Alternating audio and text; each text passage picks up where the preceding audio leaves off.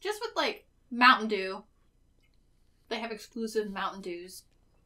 Dude, I love going to Taco Bell and getting a Baja Blast. But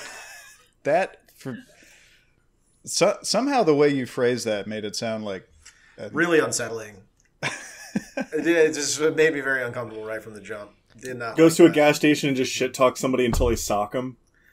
I felt more white than I ever have in my life the other night. I don't know why pronouncing it Baja... How did you pronounce it? Baja Blast. The Baja Blast. It sounds like innuendo when you say it like that. I don't know why. I think because Baja is like how you would say blowjob after you've had a stroke. Like, pronounced BJ as Baja. Baja. My Baja. Ooh. Wow, that's dark already. All right. So I felt... Oh, go ahead. Oh, are we ready to go? Let's do it. Not until you finished your anecdote. Okay, well, I felt really white the other night because I was at a show. It was this band from Colombia, and I was there with some of my Latino friends as well. And there was this girl there who met up with our group, and she was introducing herself to everybody, and me and my friend Eric, who are both white, she's like, "Oh yeah, hi, I'm Alex." And then we're like, "Cool, nice to meet you." And then she turned to our friends Mario and Luisa, and she's just like, "Hi, I'm Alejandra." And it was just like, I guess she didn't trust us to be able to say it or understand it intelligibly or something. It's someone that lives... Yeah, it's... Man. Been to Indiana. Yeah, I mean, like, I don't blame her at all. But I'm just like, dang. She was like, let me pronounce my name for you so we don't have to hear you try. Worse. Here's the Americanized nickname. For you, it's Alex. Yeah, she stereotyped to you. Okay. Oh, yeah, didn't even trust you to hear her name. Correct. I would like to report a hate crime. Yeah. Okay. All right. No. Yeah, persecuted white men really do have it rough in this country. I'm the real victim here. All right, Karen. Yeah. All right. Welcome back to New Cammack. In the last session, a second location of Famine's starvation ritual was found at the Prospector Camp, drawing ever closer the threat of a larger web of rituals being completed and the entire city, and perhaps even the world, becoming uninhabitable for vampires. While investigating this, our heroes were spotted by the group of prospectors, minus their foreman Jasper, who had been excommunicated due to Augustin's malicious magical mischief. Specifically, those prospectors saw Darby lunge threateningly at one of them, and they saw Archibald sailing through the air at a baffling height of 40 feet for no reason that they could tell. He was just up there for a second. It's very confusing for everyone involved. But most disturbingly, in their attempts to chase our protagonists down, they stumbled upon Famine's ritual remnants and presumed, out loud, that Archibald and his cohorts were to blame. Archibald addressed this problem by paying one of the Tremere clan's resident revenants $7 to go to the prospector camp, become a prospector, and convince them that Archibald never existed, a quest that the short fellow was more than happy to immediately shuffle off into the night to complete, but not before Augustin strapped a body cam to him. While at the Chantry, using the powers of geometry, Regent Leslie Lane estimated that the other locations of the casting of Famine's starvation ritual will be, or have already been, the local recycling center, the city's airport, and Camp Moonlight. With those three, and with Shedtown, and with the Prospector Camp, that makes all 5 hypothetical points of a pentagram, which would blanket the city. And presumably, if this ritual is completed, our protagonists will no longer be able to feed in the city that they are trapped in for the next year, and will surely die. Maybe. Leslie agreed to place the short revenant in Augustine's care so that the bizarre dwarf could assist him in investigating these other locations, not knowing that Archibald had already sent the strange servant off on an unrelated quest. Also, Darby started work on making a drivable car out of a child's Batmobile bed. The most pressing issue at the moment. Hey, it might... Priorities. It might be handy in a pinch. Don't you guys already have like 4 cars? But this is going to be but none of them are a Batmobile. Or a bed. True. It is currently... I was sleeping in one of the cars. What are you talking about? This is true. It literally was a bed. It is 1 a.m. on Saturday. Sunrise is in about 6 hours. Tomorrow night, the bed store is expecting Augustine to arrive and purchase all of the beds, which he, for some reason, said he was going to do.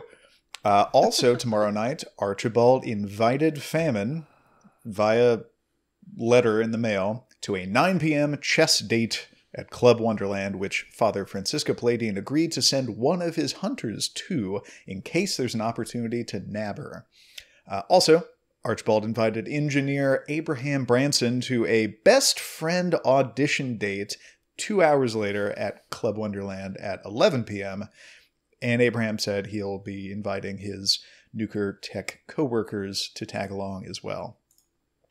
You guys are at the Tremere Chantry, and the Short Revenants, I think you guys are outside of the Chantry, just watching the Short Revenant like shuffle off into the night in the direction of the Prospector Camp to take care of that. Augustine is mumbling resentfully under his breath, just incoherently hateful shit about the Chantry. Just fucking goddamn it, I fucking... Darby is just quietly planning elements of his car bed, like not even really engaged with what's happening with the horseman. It's really all car bed. I'm looking at a picture of Gary Kasparov, dreamily. Okay, so just to confirm, don't read anything into this, but you guys do just let the Revenant run off and disappear, correct? My last note from the previous session was about the Revenant. He seems to know where he's going. You do get the impression that the dude, all the Revenants are genetically quirky and very, very strange, but they have been servants to the Tremere Chantry for an unknown amount of time. And they seem pretty confident. Yeah, you get they haven't led us astray yet. Yeah, they absolutely follow through with anything they promise to do, including silly things that they're told to do, like make a bat signal, which True. They did overnight. So you're given the impression that he'll do the thing that he said he would do, literally. And we'd originally planned to go to one of the 5 locations ourselves. Is that correct? We've been to like 2. Now we've got the other 3. Yeah, we know Camp Moonlight's already affected by this thing, right? Isn't that what set off all that drama? Yeah. Wait, no, what was it? Were they unable to feed though? Creature. There's the swamp guy, but we don't know that they did the circle there quite yet. Yeah, we didn't find the circle, but if like we're saying that's why what happened, then we can. I feel like of the 3 places, that's not the best choice. None of you have tried to feed at Camp Moonlight. True. In case that makes a difference. That's true. Do we have any other business to attend to there with like Feather or anyone? Augustine promised to help them grow their crops. Do they need help with their crops? They say they do. So, comrades, do we want to stick together or split up? Really, I like as the local like leftist theory guy, I was really sold on comrades, but the more Augustine says it, the less I'm kind of into it now. I feel like it's kind of been taken from me in a way. Brothers! That was Brethren. Yeah, there it is.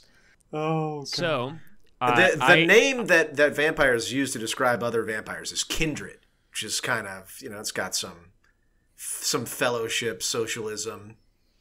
Kindles. What Close do we enough. like? The airport or recycling? I'm a big recycling fan myself. Don't Darby we have a plane at spits. the airport? Wait, at recycling. Escavo, Yeah. don't you have like a remote control plane at the airport and like some cameras and stuff? Would you be able to check any of that out?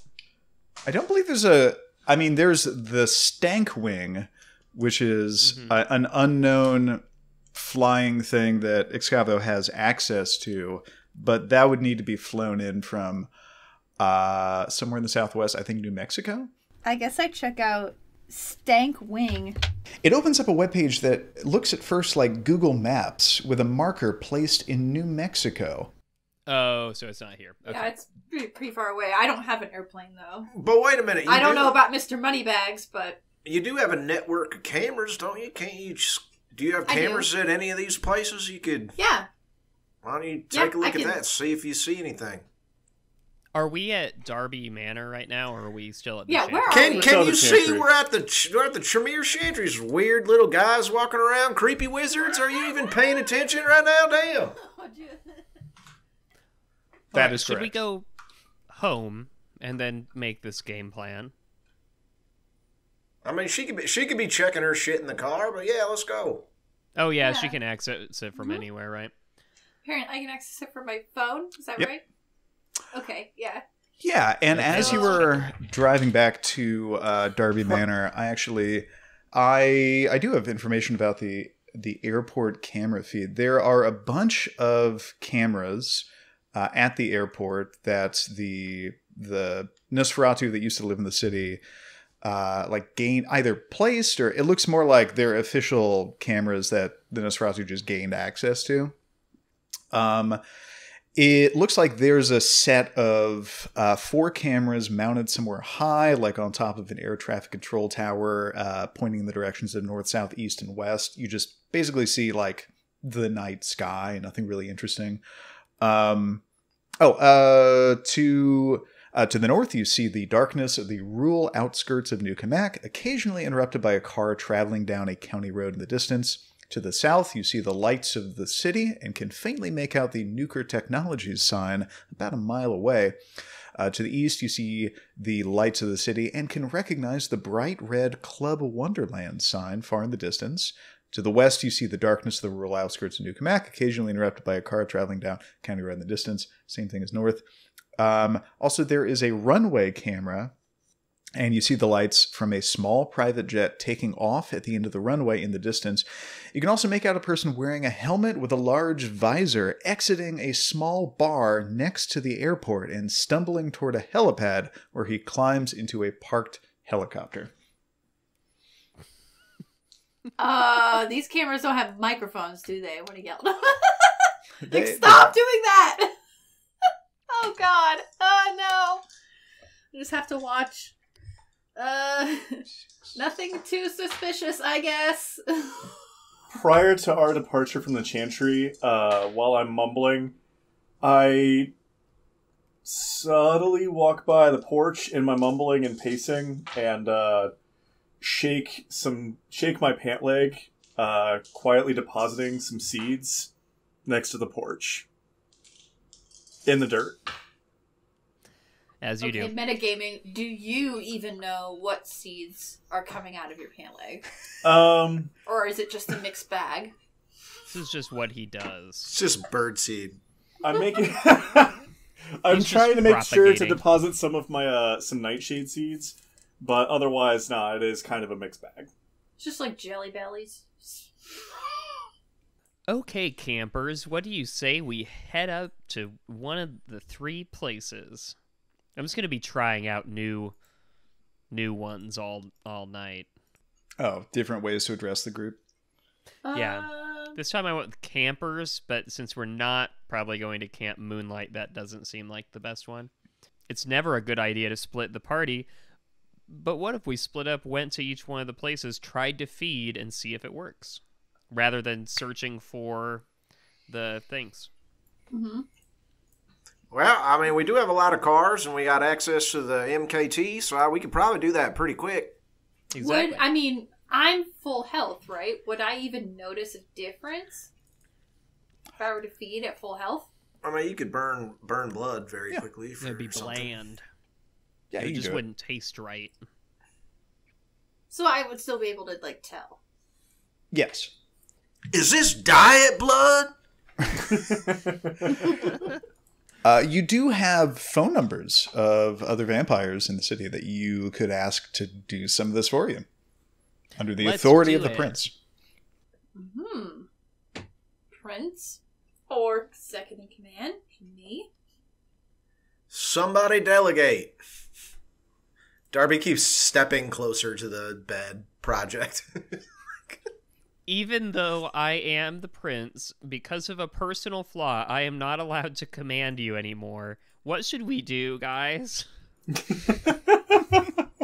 I think you should use your title to get other people to do our bidding. I actually canceled my title subscription. I have to point something out. I use Apple Music now. No! I have to point out something. It doesn't go unnoticed by Excavo that the prince's command over the group. Excavo definitely notices that Archibald's authoritative command over the group seems to be slipping, which seems almost like a power vacuum, and Excavo's brain is kind of trained to notice power vacuums and instinctively take advantage of them. So it's something that occurs to Excavo. Yeah. Yeah, my megalomania is like, huh. Okay, I have entered the numbers of I've created a group text with all the vampires we know, and I write, "You up?" You have the numbers of Barry Bilson and Leslie Lane. Do we not have Lamprey, Jeffrey Lamprey's number? Never got his number. No, you could ask around for it. And what about Jade? She's a vampire now. You do have her number. Yeah. I include Shade on it too, because she is a vampire. Hi everybody, this is a Prince text. Not the artist formerly known as. I'm talking about myself. If everyone could please try to feed in these 3 areas and just let us know what you find, that would be chill. What? No, tell them to do it right now. Damn. And then I send a follow-up text, do it right now. And then I have dropped the pins on Google Maps to them, of all of them, after asking Excavo how you do that. I just, give me that. Boop, boop, boop. You get a pretty immediate reply from Barry, who says that he actually lives pretty near Camp Moonlight and would be happy to go there and take care of that location for you. But you don't hear anything back from Leslie or Jade. Not surprising. Okay, so we have 2 on our list. What do we think? Trying to think of more ways to address you guys. Anybody have any ideas? Dang, okay, man. scouts. Yins? What do we like? Recycling or Youngins? planes? Let's go planes. Darby's like, planes are the Go cars planes. of the sky. Yeah, it'll be easier because it's less suspicious that we are there. Let's go buy all of the planes. Okay, and we're off. All right. Screen You wipe. rocket across the city. You spot... That plane sound represents the passage of time.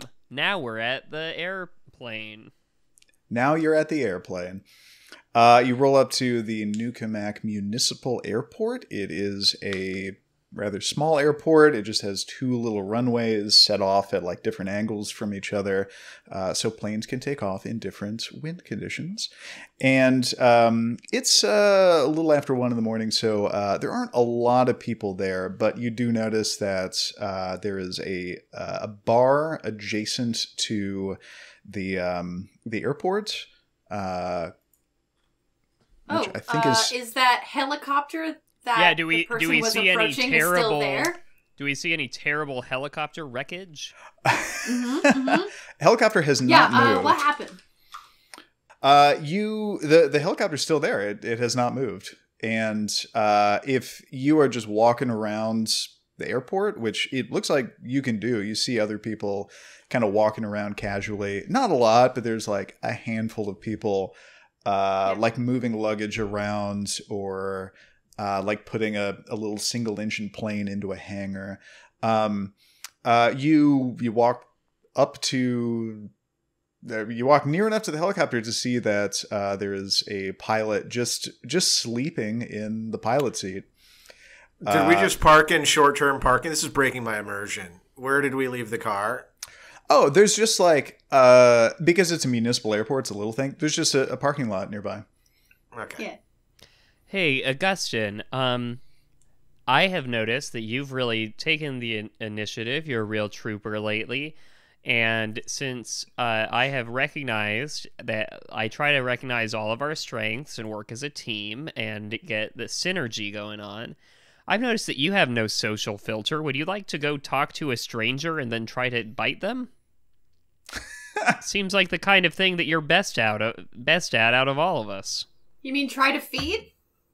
Yeah, that's I was trying to say it in a way that he would understand. My good man. We can just be good men. Yeah. Would you perchance like to masticate on a strange human perchance here at the heliport? By God, finally somebody speaks in an intelligible conversation. Of course, comrade, I'd be glad to fulfill this obligation bestowed upon me by such a regal, esteemed office. And how? So the moment you get close enough to the helicopter, the pilot wakes up, startled. He goes, "Oh, hey, you guys need to hire a helicopter pilot. I'm really hoping you guys want to hire. Don't you want to fly around a helicopter? You go." And he seems very like out of sorts because he just I do. Yeah, okay. Let's do it. No. Augustine. We're You gonna let me drive? No, we're fine. Listen, hey, Augustine, Darby, listen to this, boys. Have you guys ever heard of something called the Mile High Club? I mean, yeah. That's when a vampire feeds in a helicopter. I don't think that's what it is. How high is the city limits? I thought you were going to ask how hot We're the gonna make pilot was. Archon glass mad if we go up. I don't know how to answer that question, but you get the impression up is okay. Legally, I can tell you that it extends infinitely to the sky. This is a multi-purpose question. It is for both the height question, as well as the drunk hella man. What is the legal limit? For what? For drinking and flying, but also for us being high. I know 40 feet is fine. I don't understand the question. For sidebar. You guys need. How far can we fall? What was going on with this pilot? How high can we go above the town before Archon Glass kills us for leaving New Cammack? Unknown. Okay. Oh no! But is there a line in the airspace? You do get the Darby, impression that you would feel it ahead Augustine? of time if that was going to happen. Okay. You'd get a warning. Darby's been all in on helicopter rides this whole time. So he's like, yeah, man, let's go. He wants to drive the helicopter. He's like, all right, scoot over. Let's do this. No, we need the sidebar. Okay, Darby, you have fun. We'll take care of things over here. So, all right, you're a loss. So as Darby climbs in, sweet. This dude. I've already been very high today. The helicopter pilot immediately, you see like his disposition change, and he immediately gets the vibe of like, oh, this is someone with disposable money that wants to have a good time, and that's exactly what he's looking for. And he says, "Hey, I'm Dave Coopram. Yeah, man, like you could have so much fun in a helicopter. If you want to fly, like I could help you get your license. There's this guy. Nah, dog, I want to fly right now. Let's go. Let's take her up." Like we're not getting on a program, boss. We're shooting for the stars. Oh my God, no. Oh no. All right, man, it's $2.50 an hour. Could you cover that? I'll tell you what. You let me drive, we'll double that. Well, he's waving at Augustin. Money's no object. We got you, boss. How about this? We get up in the air and I start telling you how it all works. You don't have a license, do you? A helicopter license? No, hell no. I got a professional driver's license, so I'm not starting from scratch. I'm good at driving. I'm good at driving weird stuff. I think you just let me do it. Just let me go for it. A CDL is basically a helicopter license. See, that's what I'm saying. I think I got this. It stands for Copter Driver's License. I have never felt more confident at anything in my entire life than that I can fly this helicopter. And you felt confident about a whole lot of stuff. No. I always feel confident. This pilot is broke. No, why are we doing this? Why do we do anything? Oh! Wait, Excavo, you're right. This is a terrible idea. Yes! Darby won't be able to try and feed on him up there because we don't know if this pilot is also a meth head. I was never gonna. There's other people. This is my guy. Gets them out of the helicopter. Here's the thing, though. I thought that was the whole thing we were going for. When Darby gets close Club. enough, Darby can tell that he is, though. Oh, no. And you see like the smell in Darby's nose. He's just. Oh no! We're good. We are good. My guy likes to party, don't you, boss? What was it? What was his name? Dave Cooper. Dave Coopram. Dave Cooper. I thought you were gonna do a DB Cooper situation for a second. Oh, here's the actual thing. He's Chopper Dave. Coming up at 10, explosions rip through C-Lab. We'll have all the details, plus Chopper Dave.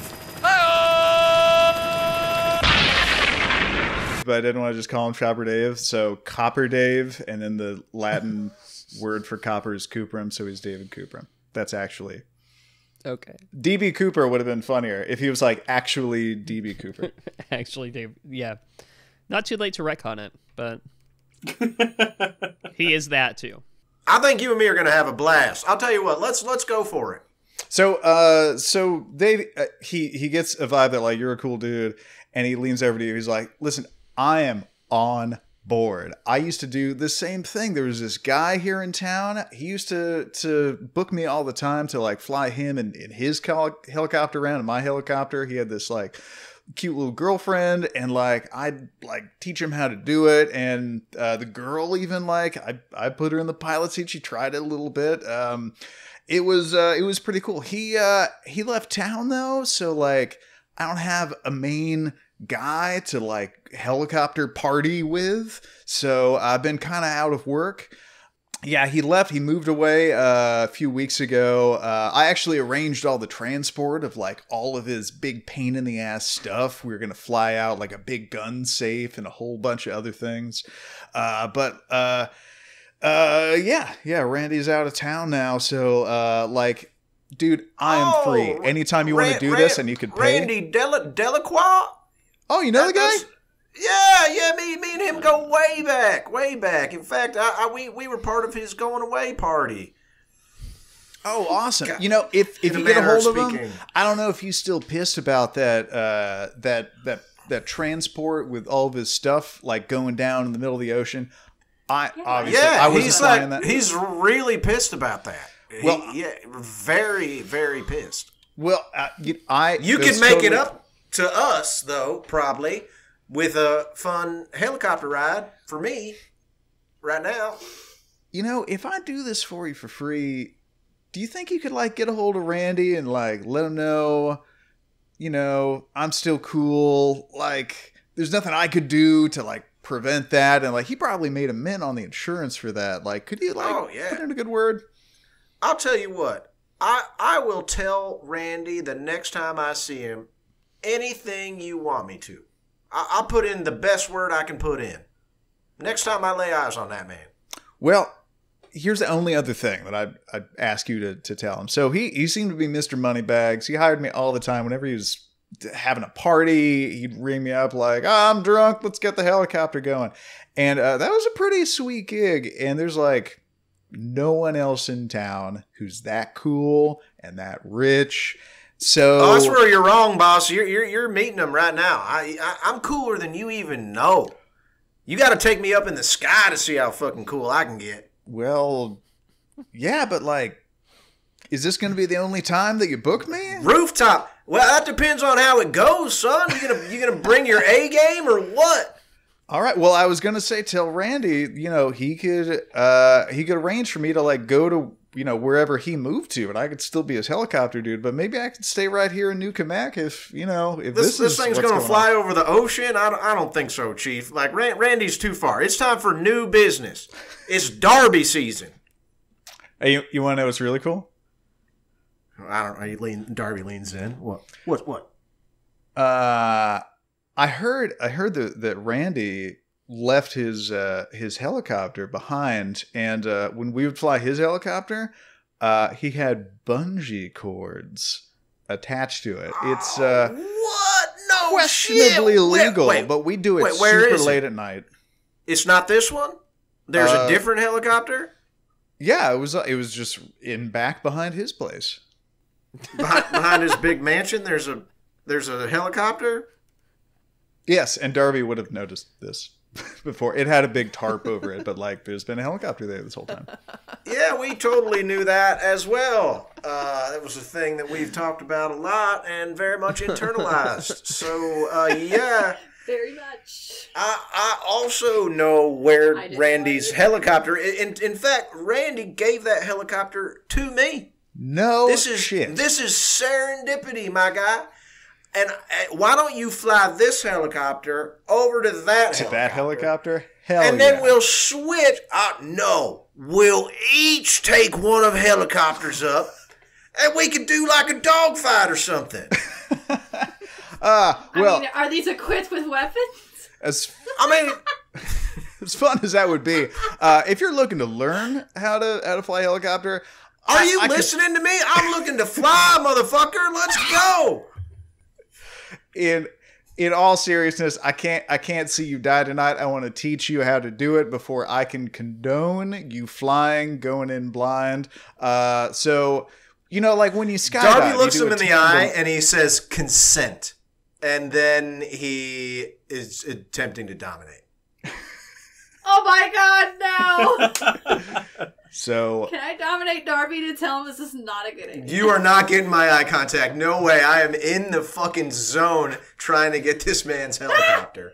So drunken, or at least heavily buzzed, helicopter pilot David Coopram says to you, I cannot tell you what you can and cannot do with your own property. If your helicopter is gassed up and ready to go and you want to fly it, that's none of my business. But I just have to say, sir, you seem rad as hell. And if you die tonight in a helicopter crash, I will be very sad that we don't get to party. So I would rather you ride with me and learn how to fly a helicopter, but it is your call. Can't he just fly on a joyride? Like, not have Darby fly it, but like the pilot, just take him on a joyride. Yeah, Darby's it's like, all right. I'll tell you what. On the way to my chopper, you can show me the ropes. It's So like a 5-minute ride. That should be more than enough. So you convinced me. You convinced me. I'll let you give me a lesson, and then we'll see what happens. To give you a sense of where you are in the city, if you imagine like a clock face on the city, Darby Manor's kind of at 2:00, and the airport's kind of at 10:00. So it's kind of a short jump over the northern half of the city.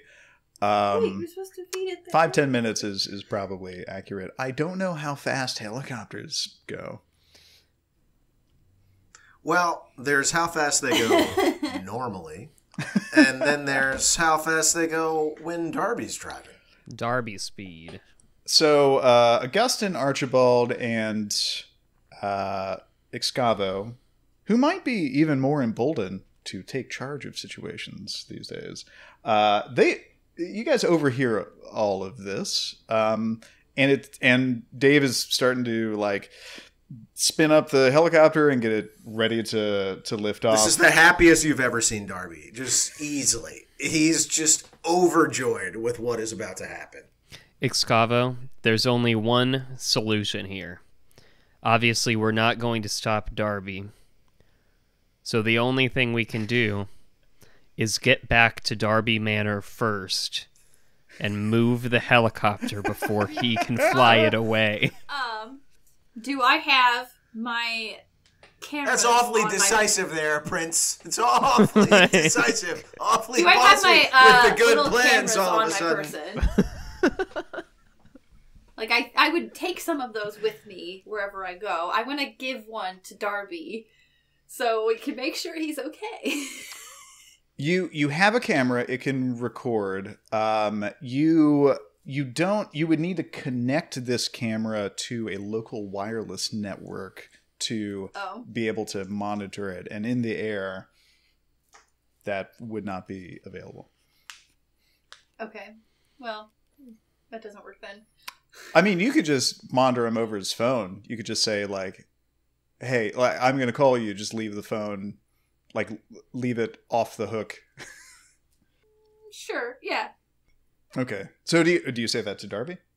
Yes. Hey, I don't know how well this is going to go, so I'm going to call you, answer and just leave it on. Just you don't have to say anything to me. I just want to make sure you are okay up there. I saw the pilot earlier and he did not look sober, so No, he's cool as fuck. Darby's just like, all right, he takes. He's like, whatever, I don't care. Dave, okay. Dave hears all of this and he leans out like, "No, I'm good. You guys aren't coming. There's room for all of you." Don't let these squares crash our party, No, Dave. We came got here something on good other going on here. business. Have fun. Be safe. We need to go. These dudes are fucking lame. Let's get the hell out of here. And appreciate, again, I look like David Attenborough. This is just a full It's like, old man. fucking lame. A wild 70-year-old. Yeah. Sounds like Darby, looks like David Attenborough. Okay, so if no one else intervenes, Dave shrugs, closes the door, and you see the helicopter blades slowly start to spin up. And Dave advises you to, kind of stand back away from the helicopter. And it begins to lift off. And I have a question for Darby. Darby, did you drive the group to the airport? Oh, yeah, 100%. Second question, did you give the keys back to anyone as you were getting into the helicopter? No fucking way. He wouldn't, and I would have been too concerned about being in a helicopter with that man, so I wouldn't have said anything. 0% chance. Yeah, there's no way. There's no way that happened. So, Awesome. all of you are presumably waving to Darby as he is helicoptered away with the car key. Wait, did you say... I'm sure we could figure out how to hotwire a car. Oh, Did you say that this is in the rough area of Nuker Tech?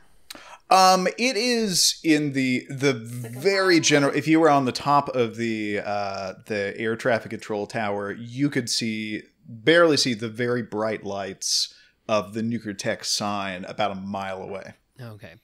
Everybody, don't worry. I've done this walk before, and it's not too bad. Oh, that walk? Okay, Yeah. that sounded like it transformed you a little bit. I met my best friend on that walk.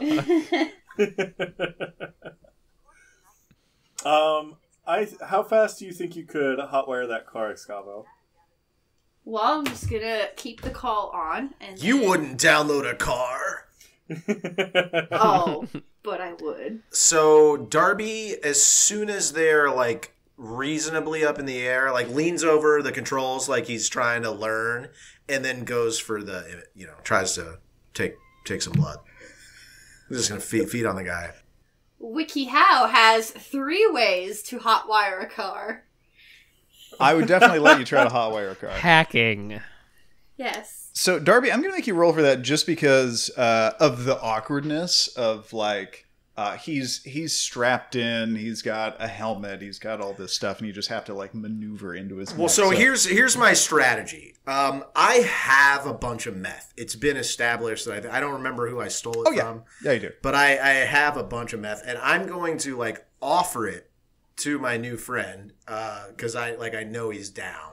And so I'm going to use that as my excuse to get in close. And then I'm down to roll. He's going to be like, oh, you give me the same special kisses that Randy always did. It's very special possible. Kisses. So you pull out the bag of meth, and what do you say to him?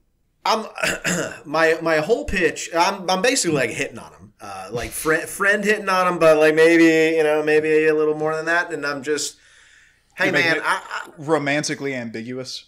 Yeah. I'm just like, man, I don't often meet somebody that I hit it off with like this. I gotta tell you, in my whole life, like you're one of the coolest dudes I ever met, and I know, I can tell. I don't even need to ask first that you're down with the crystal. And I tell, yes, see, look, damn, look. I think you and me, I think you're gonna be my helicopter guy. I think you're gonna look. I've already had a little bit of this. Why don't you have a little bit, and then we'll talk about it. So you see an immediate reaction from the guy, an immediate like holy shit, cool reaction, and then as you continue talking, it feels like he's thinking more about it, and kind of a realization sets in. And he says, man, that's pretty cool, and no judgment, but let's finish this flight. You gotta understand, like, I just met you. Like, let's get to that. Darby looks so disappointed. Like, really plays it up like he's been crushed, like rejected by his new buddy. And just like, oh, I get well.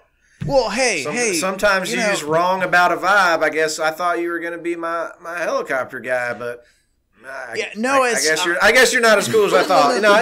It's fine. It's fine. You know what? Why don't you take me back to the airport? No, this is where I'm coming from, buddy. I've never seen you before. Yeah, we're muted. Yeah, I've never seen you before. I don't know if you're a cop. And like this is kind of what a Darby spits again.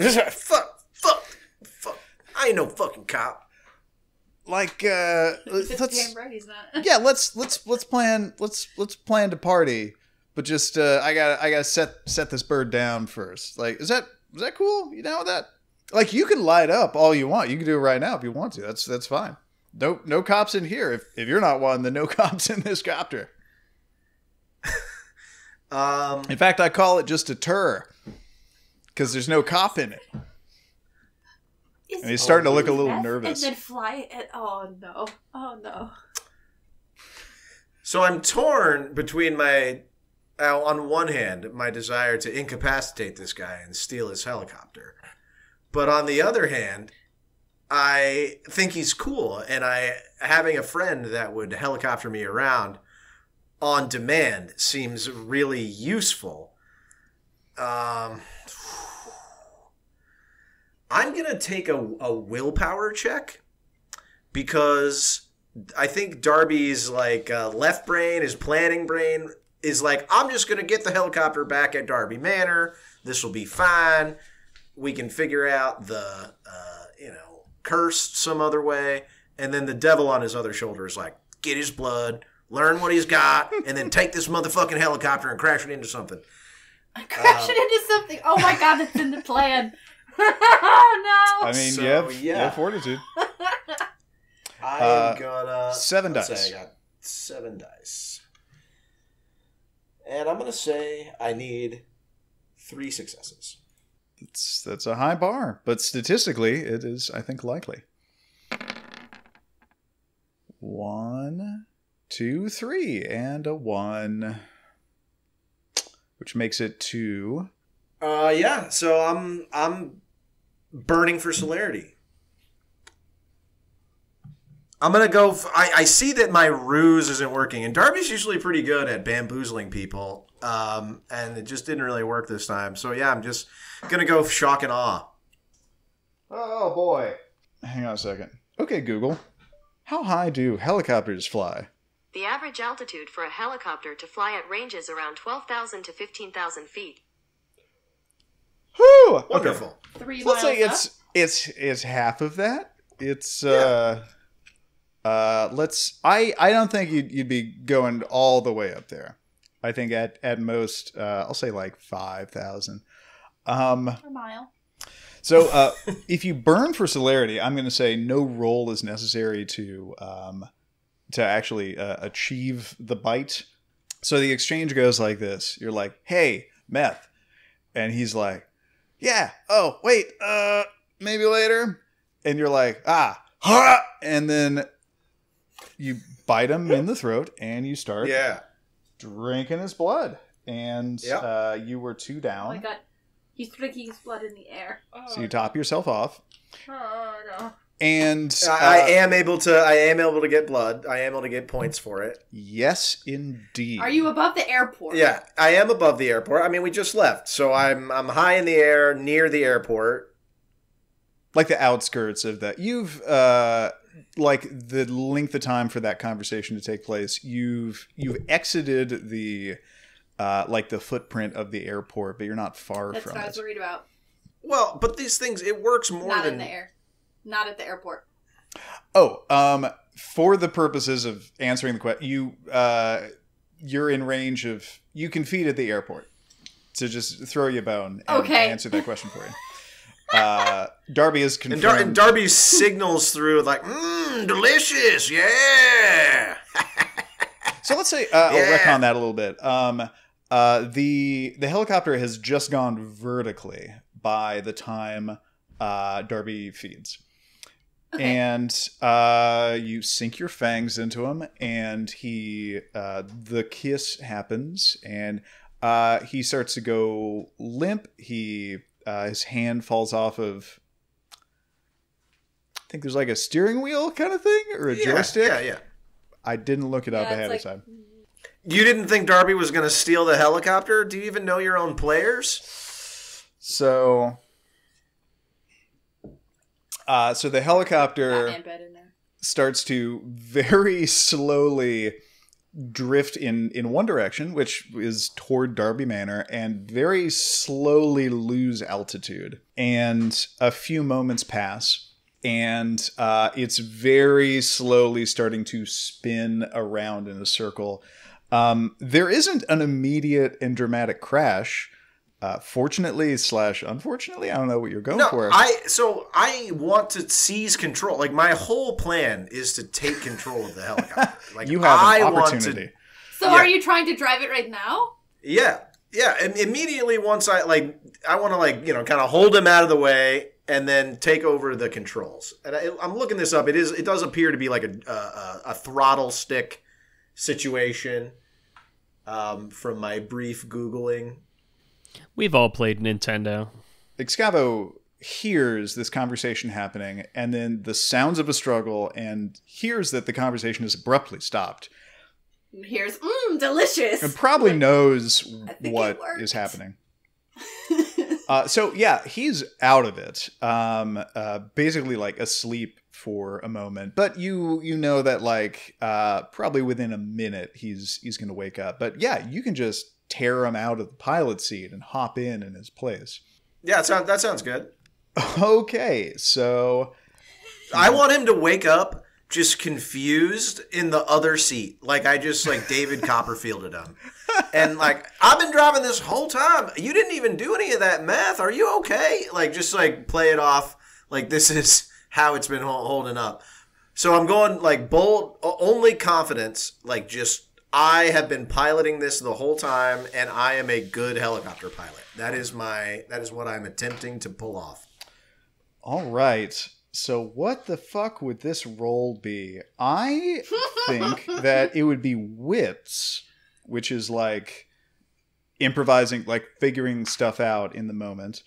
Plus, like the strength to like switch spots in a small helicopter like that. And, I mean, he gets it. No. That'd be tricky if you didn't have a couple bouts of potence and effectively 7 strength. So I think you're just gonna have to roll your wits. I don't think you could use any of your skills. Wait, drive obscure doesn't get me anything. Drive. I have an obscure driving specialty. He's driving. You do, but like a subterfuge or something. I don't know. that is, I think we specify that as being weird stuff with wheels or tank treads or hovercraft things, ground-based vehicles. I'm afraid Piloting that is cannot its own help you. thing. Hey, to be fair, that helicopter is about to be a ground-based Okay, vehicle, all right. so- Ye of little faith. All right, Performance? wits only. Wits only. Fine. Give me no abilities at all. Just pure wits. I don't think that any amount of ground driving skills and experience would transfer over to a helicopter. What about my expertise in machines to figure out the control scheme of the helicopter? Like sussing out pitch and yaw, and like I just know how machines work, so I think I can figure out the controls. How about this? How How about two different things? One, an intelligence plus technology roll to try to quickly figure out what the things do. If you succeed in that, then you could roll wits plus technology to fly. But both of those are going to be at a high difficulty. Okay, let's fucking go. So because you don't have a lot of time, and this is all very I'm going decisive here. Let's fucking do it. I'll say difficulty 8 for both of these rolls. Okay. So just pure wits first? No, just technology first? Yeah, figuring out the controls is intelligence plus technology. That'd be 6 dice for you. Oh, baby! Oh, shit. Those count, by the way. Though I have a specialty in machines. That's So 5. That's 5 successes. I'm going to say, like, you somehow, like, you are not familiar with helicopters, but you're familiar with machines and, like, drivable machines in general. This has allowed you to get, like, just enough, like, to intuit just enough about how a helicopter works that your difficulty for piloting it is going to go down to just 7. So you figured out what does what, at least all the most important stuff. So give me a flat wits roll. No, I thought you said I could use technology because if I succeeded. Correct. Wits plus technology, difficulty 7.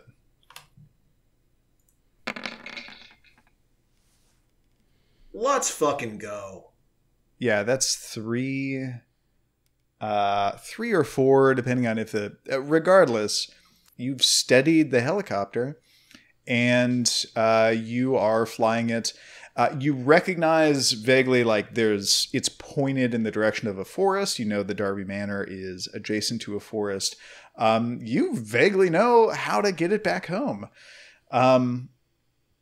Let's switch back to Augustin, Archibald, and Excavo. What was your plan for getting back to Darby Manor? Try to hotwire the car. There were competing ideas. Yeah, the alternative to hotwiring the car is walking, which has a 0% chance of beating Darby and foiling his plan, which would just make Augustin's day so hard. Walking an hour takes 15 to 22 minutes, according to my phone. Walking 1 hour? Oh, sorry, walking for a mile. I just broke the concept of time, sorry. It's a fast hour. I can walk an hour so fast, it's crazy. It's like you're walking twice, like you're running. Did you guys so ever see who's that doing tweet something? about how running was invented? I am going to our vehicle and going to hotwire it. However, I need help breaking into the actual vehicle. Like, I don't have like a lockpick kit. I'm not assuming that it was locked. Darby, did you lock the car? No. It's not. Oh my god. I break the window with my Tonto anyway. No. Like, Yes. no. It didn't even cross my mind that we were hotwiring our own car. Just based on how we are, I assumed we were abandoning our car and hotwiring a different car. You have the option to do No, that. it looks There are pretty other cars. easy according to WikiHow. It looks pretty easy, actually. Timber International Car Thief. Enter the car. I mean, use the resources at your disposal. Hey, Sometimes you don't have to hack. Just read it out loud for our audience so that we can be an educational program that teaches Okay. all Well, the the listeners. first step is to enter the how to car. s- So our car isn't unlocked, so we Got enter it. the car. So I'm in. let's fast forward to Excavo quickly looks up how to hotwire a car, which I believe would be easy to look up. Yeah, that's pretty easy.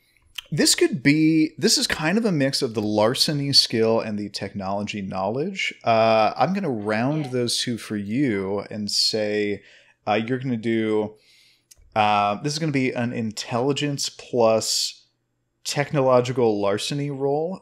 Please roll 7 dice for me. Okay. And I think standard difficulty is fair. I think this is probably something that Excavo's even done before. I've got 3. Right? Yes. Yes. 1, 2, Yeah, 3, 3 4. successes. -1 is 3. Yeah. And I think for this, either it works or it doesn't. So, 3 successes is more than enough. The car starts, and Yay! I assume you all jump into it and you fly over to Darby Manor. Conveniently, the MKT it runs in a big circle around kind of the outer edge of the city.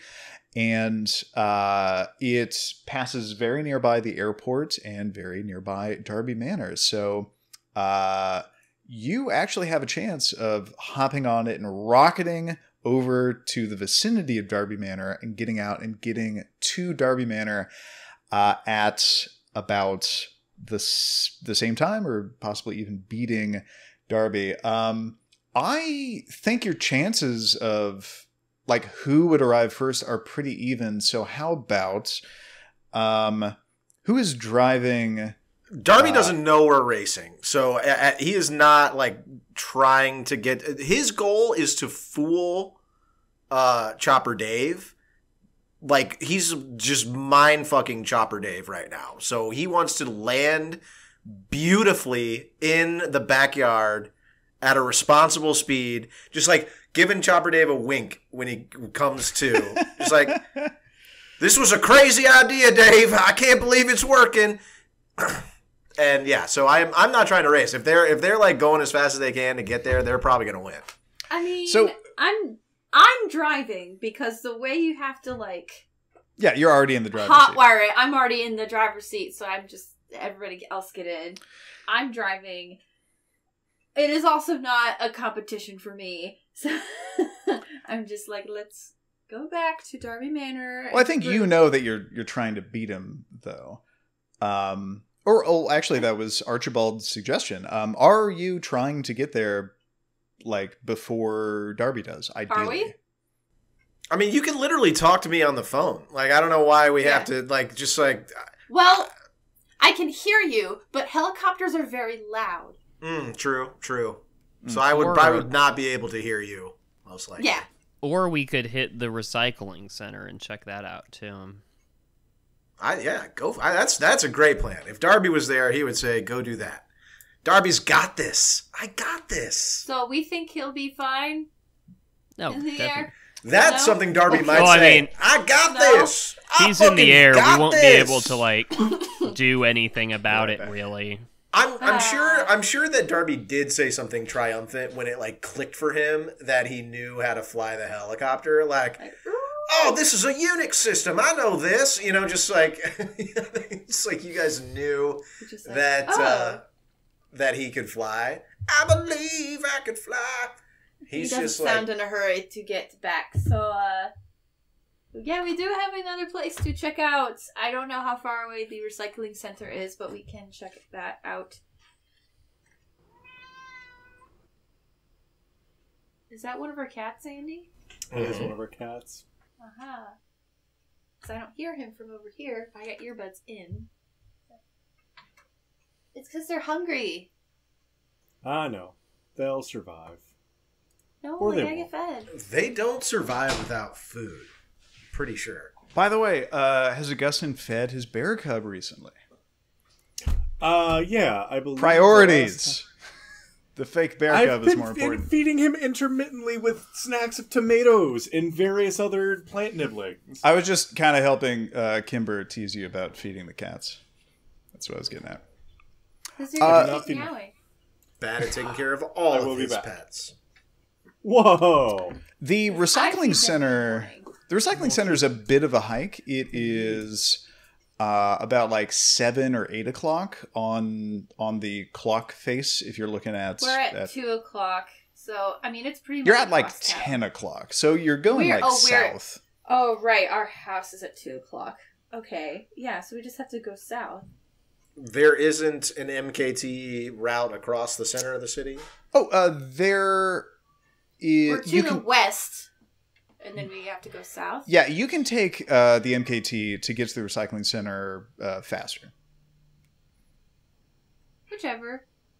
Let's do it. We haven't been in the tunnels for a minute. Yeah, we actually went through a bunch of bullshit to get access to that. Should probably True. take advantage of it. Well, if you Do did it. not go through that bullshit, there would be trains blocking your way all the time, especially if you've recently pissed off some people that control the trains.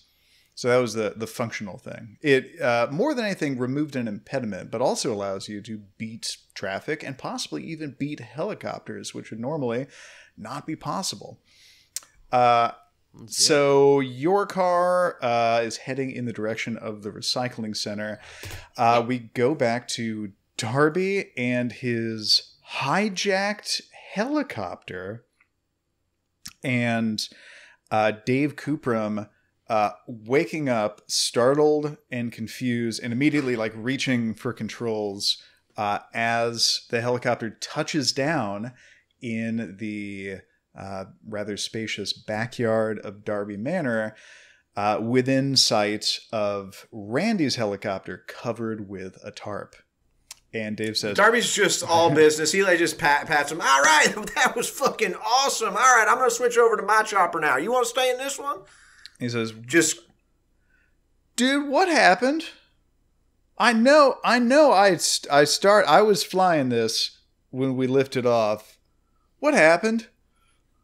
you said I could park it. We made this whole plan together. Look, you're fucking crazy, man. Did you do some of that meth? No. Anyway, all right. That was fun. Darby just playing it off, walking away. All right, I'm going to go get my chopper now. Okay, I'll see you up there. I'll see you in the skies, boss. Woo! So he looks very disturbed, very bothered by what just happened. But after a few moments, he gets out of the helicopter and he follows you over to Randy's helicopter. And he's like, okay, so you're going to be flying this around tonight? And he's like helping you take the tarp off. Well, you said you didn't want me to fly yours, and then you're like, all right, give it a try, and I did. Well, I want to try a couple different helicopters tonight. Why stop at just one? I mean, well, I'm good at this shit. Like you told me that you didn't have a flying license. I guess I don't. You have flying experience, but you just don't have the license. Is that what you meant? Yeah, I got experience.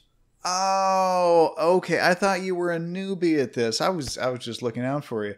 Okay, yeah. So, and he starts to say all this like technical helicopter jargon about Randy's helicopter, and he's pointing at stuff, and he points out there are two bungee cords like coiled up in the body of the main non-pilot part, the bed of it. I don't know helicopter parts. How big is the chopper?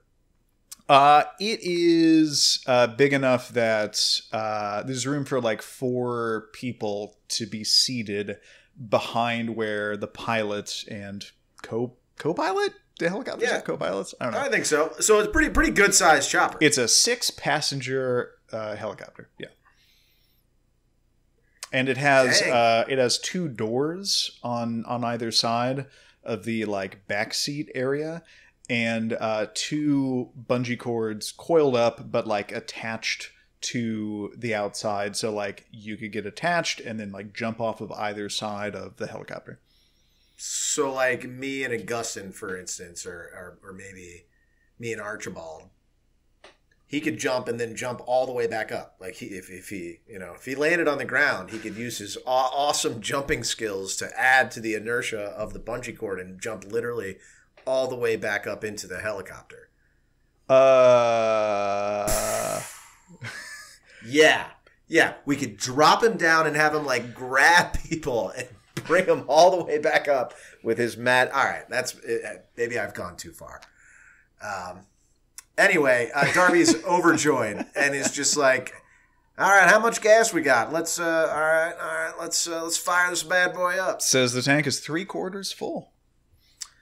Yeah, Darby gets behind in the pilot seat and does his best to repeat the process that he saw Chopper Dave go through earlier to turn the helicopter on and get it ready to go. You're trying to do this like all of a sudden while someone's watching. Give me a wits plus technology roll. Actually, that made it a lot easier for you. That's 8 dice. I mean, I can do it with a higher difficulty. Yeah, 8 dice, difficulty 8, please. So I failed miserably. This is a full botch? Yeah, full botch. No, it's just no success. Oh, yeah, it is a botch. No, it's a full botch. Because it's difficulty 8. Yeah, so Dave's like, all right, by the way, what's your name? I can't believe I haven't asked your name this whole time. Darby, man, I thought I told you before. Maybe you did. I don't. Something's weird with my head. I feel out of sorts. Was it all the meth from before? So let's get this bird fired up and let's get going. And you're like, yeah. And you look at everything, you assess, and then kind of look at him and start flipping things. And Dave immediately gets like a curious look on his face, like he just saw something very wrong, and you're trying to assess what the controls do, and also kind of based on his reaction, like your hand hovers over something, he's like and you move away from it. You're like this, and Dave's like, have you not started one of these models? No, I always pick it up once it's already been going, like we did on the first time. I was just trying to show off, Dave. I need somebody else to get them started for me. I'm more of a finisher. Well, I can get you going. And he explains, like, here's the thing, you get the engine going, here's the thing to start the this and the that. Does he tell Darby what he had done wrong? Like, you turned on the emergency brake. No. He just gives you instructions for how to start it up. Could you give me a flat intelligence roll? Let's say standard difficulty, if Darby actually absorbs this information and remembers it. Yeah. I'm not a smart man.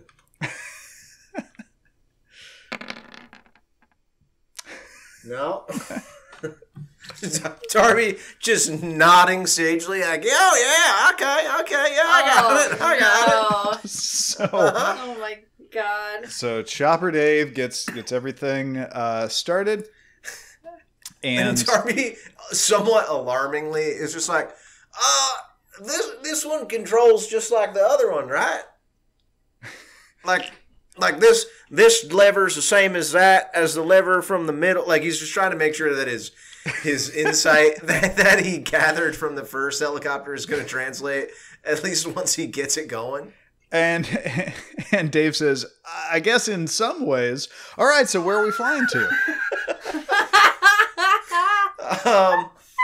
Well, you know where that recycling plant is at?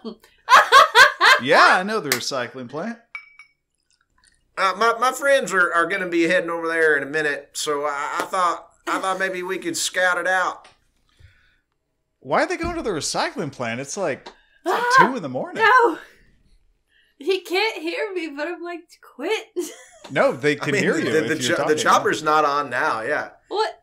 If you're just like, no, don't. I'm saying, hang on. Oh, shit. Hey, wait, what? Why not? Aren't we going Why are you there? telling this strange man what we're doing? Me and Dave are friends. What? This is He my hears this. boy. He's like, I'm not. Am I strange? No, I mean, well, you're a little fucked up, Dave. But look, that's neither here nor there. Game recognized game, Dave. But, Don't follow us. well, where am I supposed to go? I got 2 helicopters now.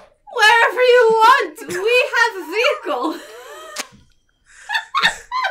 Wait, I got the car key. Did you hotwire my car? What the fuck? God damn it. You didn't give us the keys. What did you expect us to do? Onion Jack again? That's what I get for being your goddamn chauffeur all the time. Can't even do Well, I anything for mean, yourself. yeah, Sweet. this is what we get. You did give us the keys. Oh no. Yeah, we had to hotwire the cards. Actually, I figured it out very easy to do, so I have that. All right, I'll tell you what. I'm gonna scout around and survey the city. I'll see what I Okay. can find from the skies. Just scout. I'm gonna scout. So probably really fast and probably for like a while. So don't call me back. I gotta go. Bye. Oh. Hang up. How do they say? You do you? So yeah, Darby's just gonna be joyriding. Like, let's fucking go, Dave. Let me get your number. Wait, do we have a radio? Can we talk to each other from like the headset or something?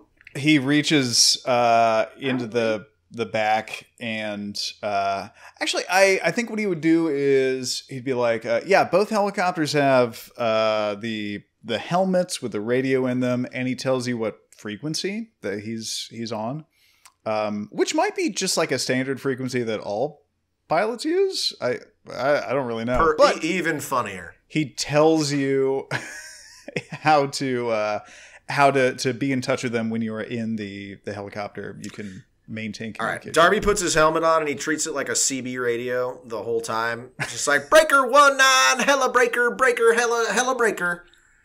We got ourselves a helicopter convoy. Let me know if there are any speed traps up here.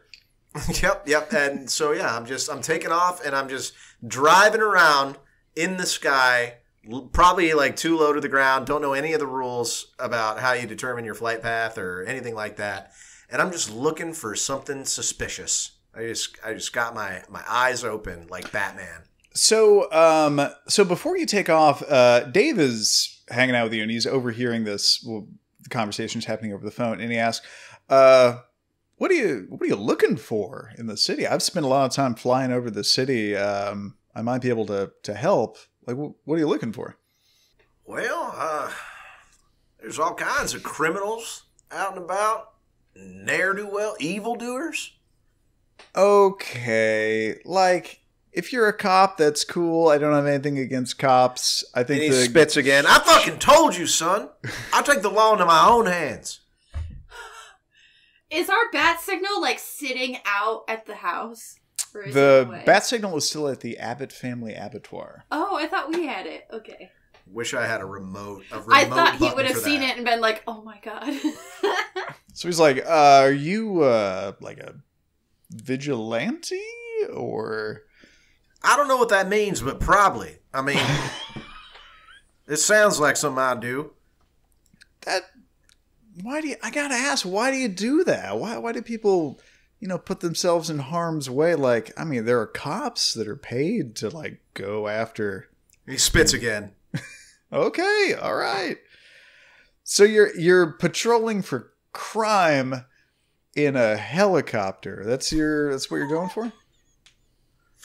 I can see real good, so I'm going to get way up high, higher than is probably safe, and then I'm going to be scouting like an eagle. Like an Eagle Scout. What are you going to do if you see, like, someone getting their purse snatched? Darby takes a sideways glance over the bungee cords. He's like, I'll figure something out. Oh, God. Dave shrugs and says, okay, you want me to follow along next to you? Like, kind of be your escort? Yeah, that's what I said. We got ourselves a convoy. Can't have a convoy of one, Dave. All right, let's get in the air. Yeah, Dave.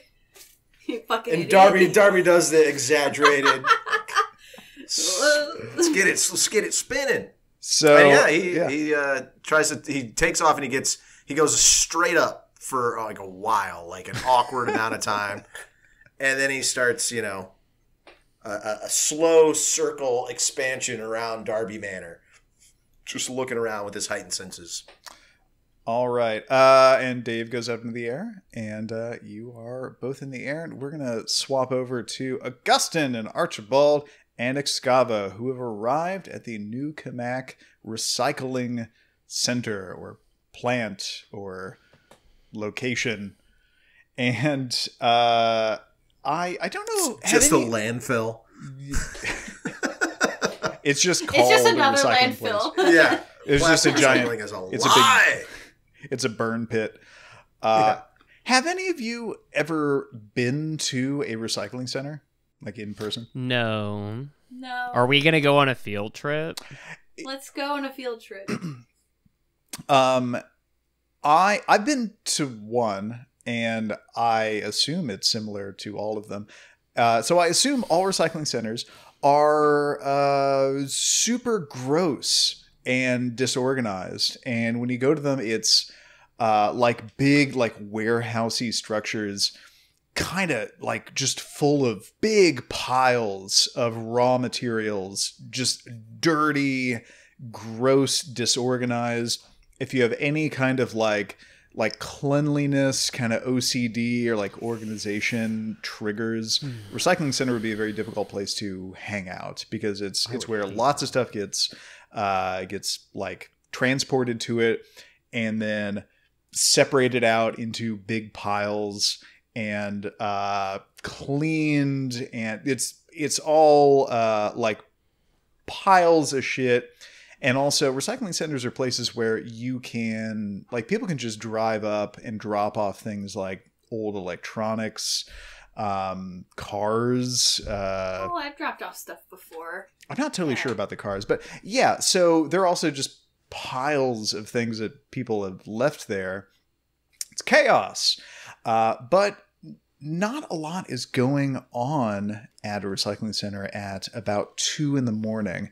You drive up and you see all of this through the gates, but you do see that there is the whole thing is fenced off, and there's a main gate that you would drive through to get into this like large area, and the gate is locked.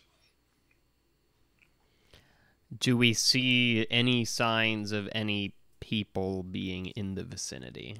Tell me about what you're doing. Do you just like drive up and idle and you're just like scanning it? We wanna park and like have the lights off. Like if we're the only car there, that would look kind of weird. Like, hey, here we are. Mm-hmm. I want to see if there are any cameras that I can check. Excavo, please give me an intelligence plus investigation roll. Difficulty 5. Difficulty 5. Oh, yeah. Wait. Yes. You get like that's a lot of ones. 1 success. Enough. It is enough. You look around and you see no signs of cameras. And like you've spent enough of your time like planting cameras, hacking into cameras, avoiding cameras, that you know all the places where like a smart person would place cameras if they wanted, you know, this place to be covered like that. And you don't see cameras in any of those places. So you think it's reasonable to conclude that there are no cameras at this place at all. However, as you're scanning around, you do hear the sounds of at least one person walking around and stuff being moved around and jostled. There's some sort of commotion, like someone's moving around equipment or something, but you don't get any other details. It just sounds like there's like maybe 1 or 2 people walking around and moving stuff inside, somewhere inside the grounds of the recycling center. Well, everyone, this fence seems a little bit high. I mean, if only there was someone here who could jump very, very high and easily get over it. So the fence is not difficult for any of you to scale. However, Archibald can get over it much more gracefully than anyone else. Nimbly, in a single bound. All right, Superman. I said when you jump over, I provided you consent, send you over with Paddington. So I have to squabble with getting over the fence less. Okay, sure. Oh, that's right. We have a small bear with us. Okay. Has this bear grown at all? In a few days, probably not. Not like the last week. I keep thinking it's been much longer than it's been. I don't think it's very common to do a role-playing game like this where every minute of your lives is included, and we rarely ever fast forward. So like 2 years is covered 2 weeks.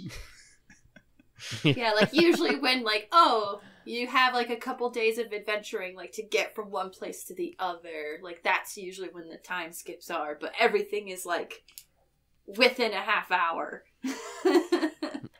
Okay, I jump over with Paddington. Okay, yeah, I wait until that happens. Like, okay, no alarms have gone off. I'm going to go over. Can we see the lock? Yeah, the lock on the gate is just a big padlock. It takes a key. I'm just going to bap it with the wand of fixing unfixing until it clicks open. Wait, if it's a pad lock, then Paddington should be able to unlock it. Oh my god. Is it possible for me to just bap it with that wand until something silly happens? You hit it with the wand, and there's no reaction from the wand. It doesn't change. It appears that the wand of repairing has no effect on something that is not broken. Damn. Okay, then I climbed over. Yeah, I climb over. Okay, you climb over. Are you heading in the direction of the sounds that you heard? Yes. Very Yes. slowly. I grab Paddington and I'm kind of excitedly walking in that direction. Okay, so I'm gonna assume that you're doing this more or less stealthily. So you do that. You're trying not to draw attention to yourselves, and there are structures all over the place, like sheds, big like warehousey things with like one whole open side that it looks like dump trucks might like back into and like dump a bunch of metal or plastic or glass or whatever. And you go around a corner and you kind of peek around it and you see a very strange sight. So first, far in the background, you see that the fence that runs around the recycling center has part of it that has been opened up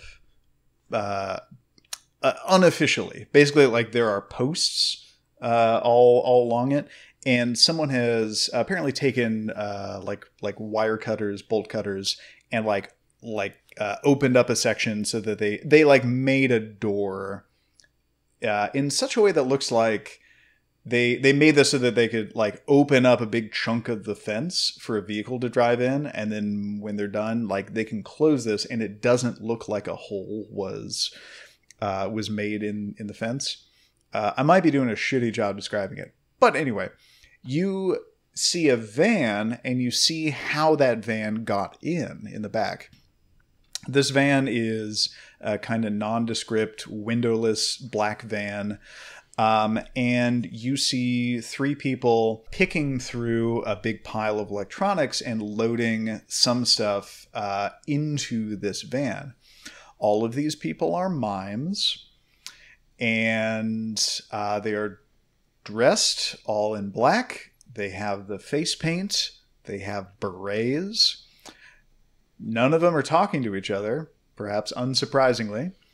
And they're just like picking through all the stuff. It looks like they broke in and they're just like stealing stuff that they might consider valuable. We had heard of the mimes before, right? They've been brought up. They're like a thing in the city that some people know about. Okay. Augustine, you're a people person. Do you want to try your hand at some mimes? Do you want to offer them a tomato in this trying time? That is precisely what I am up to. I see them operating. I walk up wordlessly. I'm trying to, like, speak with my hands the same way I would with my word space. And... The same way? In my left hand, a tomato. Taps at my chest, hands in the airs to indicate awesome. Points at bear. I like to think he's also Kinda narrating do. this out loud. Paddington. Hands in the air. I tap on my chest. He thinks that they can't hear him. Yeah. After doing visual... Yeah, they're not deaf. See, I wait a little bit and then I go. But they can but hear Augustine you. does not know this. He just assumes they're deaf and mute. So Did you have 5 intelligence? Why else would they be mute? There can't possibly be another reason. I punctuate my visual introductions by offering the nearest one a tomato, and just kind of hold it out, waiting for them to respond. So there are 3 mimes there. There is there are 2 guys and 1 lady mime. Mimette? A mimet. Mimestress? Wouldn't a mimette also be just a small mime? Anyway. That's probably like a mim. Boy ones are Mr. Mime, and girl ones are Mrs. Mime. Okay. Girl ones are Mr. Rhyme. There are 2 misters, and there's 1 apparently married female mime. And they immediately stop what they're doing when they see you, but they don't react aggressively. They don't react alarmed, but you have their full attention, and they see that you are trying to draw their attention to a tomato and your bear cub. And they look at each other, and then one of them steps up to you and, without saying anything, greets you like a mime would, like. And then just kind of waits. This is weird. They're not like, you caught me. No, they're totally cool with being caught, apparently. Do they have red noses by chance? That's like a clown that That's you're a clown. thinking of. Okay. Do you say that to them, or you're like, "Oh, where's your red nose?" No. But following down What's the up, train of Rudolph? misunderstanding, Augustin applies the tomato to his own nose as though it were a clown nose, and begins assisting and just grabbing various items and putting it in their van until he until he can figure out what the shit's going on. You're going to help them steal electronics from the recycling center? That seems like something that Excava would be into, actually. So when you put the tomato on your baffling. own nose, the mime that's engaging with you responds with an exaggerated, mute clown laugh, like.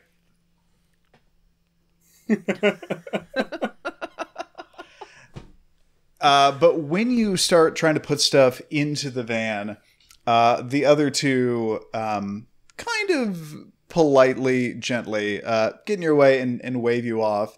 And one of them reaches into their pocket and presents you with a business card. And the business card is for something called the Van of Amazing Savings.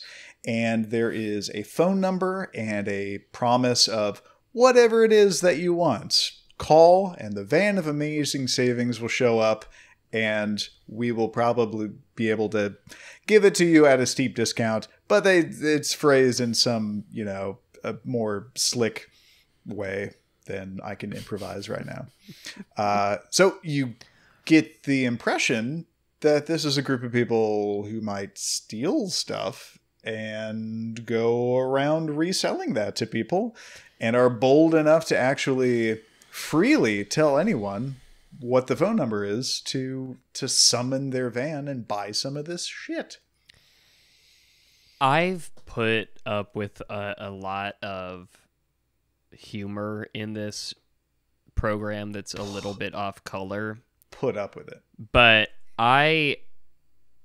where I kind of draw the line and do get offended is, frankly, your offensive representation of mimes. They steal. I don't remember. Thieves, every last one of them. The mimes came from the original incarnation of the new Cammack game that Steve and I ran as a LARP. I don't remember which of us came up with the mime concept, but they were a big part of that original story. And one of their main things is, like, the broad strokes are they're thieves and they resell stuff, and they're mimes, and they have a van that you could summon. So this I am is glad that we have finally achieved mimedom here today. Achievement unlocked. Mimes discovered. Yeah. so these Glass wall shattered. Xbox achievement noise. So these two mimes, one of them hands you, like, kind of tells you, like, no, we got this, and hands you a business card and, like, waves kind of dismissively as they turn their back to you and continue like picking through stuff and, like, loading looks like TV or computer monitors into this van. This would probably be a good candidate for feeding because they're mimes. Who are they going to tell? Yeah. Yeah, what are they going to do? I see an opportunity to not only feed, but to infiltrate their organization. Could we do both? Why? He's Why? going to buy the business outright. I mean, we're here to either feed or find the ritual circles, and we have a bunch of mimes here. Excavo, give me a perception plus alertness roll, please. Oh wow. my god, that's probably the best roll of the day, I think. I think that's 9 successes since you're using a That's specialization. 9 goddamn successes right Doubling there. Probably the I best noticed roll of the future. campaign. I am Holy. witnessing time itself. Okay, so Wow. I only wanted to point out one little thing to you, but yeah, Okay. you have observed everything that I could possibly tell you about these mines. So the first thing is you notice all of them have like mimish clothes, very like form-fitting black, like how stagehands are dressed, like all like black clothes, black sneakers, and they have like basically like their throat. You notice something that they all have in common with their throat. All of them have a scar right across the front of their throat. That looks identical and deliberate, almost surgical, like the same surgical thing happened to all of them, like right here in their throat. Also, you notice, I'm going to say, as you're kind of assessing the situation, your auspex kicks in, your aura perception kicks in, and you get a pretty ghoulish vibe from all 3 of them. All of their auras are not as bright and vibrant as a normal mortal's aura is. They're all kind of subdued and pale and faded, like you have seen with the auras of some ghouls. Were we not able to detect this because of their white makeup? You don't automatically know when someone is a ghoul. There aren't automatically any signs that someone has drank vampire blood. There are some telltale things, like if you drink vampire blood, you tend to like physically buff up a bit. In fact, any mortal who drinks vampire blood gets a point of potence automatically. But So that aura change, am I positive they are ghouls? you, with 9 successes, you clock them definitely as being, as far as you can tell, they are ghouls. I am like confirmed. Okay. Outside of there being some other kind of creature that also reads as a ghoul, you have no reason to doubt that there are 3 ghouls who have drank vampiric blood in front of you. Turns out that mimes actually just give off that vibe. Okay, so I sidebar, and I pull these 3 aside, sidebar, because unlike Augustine, I know that they can hear me. And I communicate this, like, I think these are ghouls. I don't think we can feed on them. Dang. I think our princess is in another castle. We've got to find someone else. Can we feed on ghouls? 100%. They got Can blood. we? I thought it wasn't as good. Like, I mean, regular it'll still- humans was like the best. Like, it'll still Oh, work. no, ghouls it counts as, you're drinking regular human blood when you're drinking a ghoul's blood. Oh, Like, then, you might okay. be able to taste that they're a ghoul, but it makes no nutritional difference. If you drank from a non-human animal, then the, like, nutrition value would be cut difference. in half, but that's probably I what you're always thinking thought of. ghouls were like, diet human. Okay, Okay. let's do it. well, at the very least, I communicate that I believe they are ghouls. And, they probably can't, even if they wanted to, say anything because of this scar. So, being informed that they can hear now, Being informed. You know this now. I walk back to the trio, hat in hand, and by God, my good men and woman, Man, woman. am I indeed humbled I am but a to man find woman. that while your vocal faculties are not about us in our company this evening. Your sonic inputs are.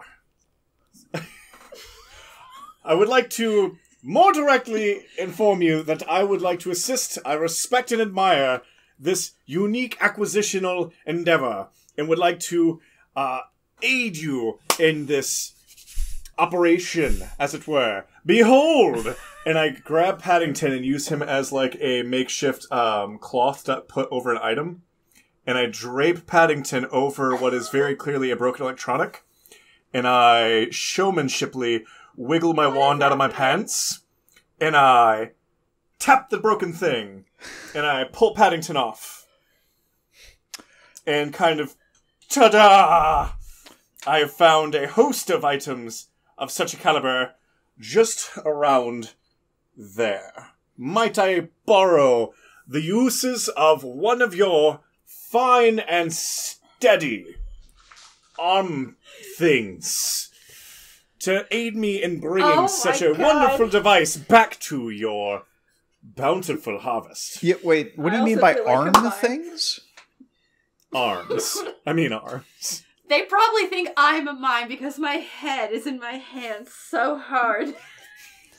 Graham, this might be a great time to plug your brilliant new web-based invention. Mm-hmm. Oh! The Augustin translator. Oh, Because I don't think we've had an episode since you created it. No, we've not. The bombasticator. Ah, yes. Yeah, the bombasticator.